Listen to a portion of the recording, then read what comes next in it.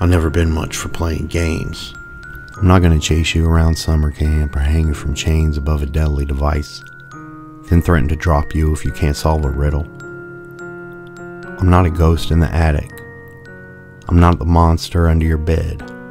I'm the man outside your window with zip ties and a knife. I don't need to creep inside your head and kill you in your dreams.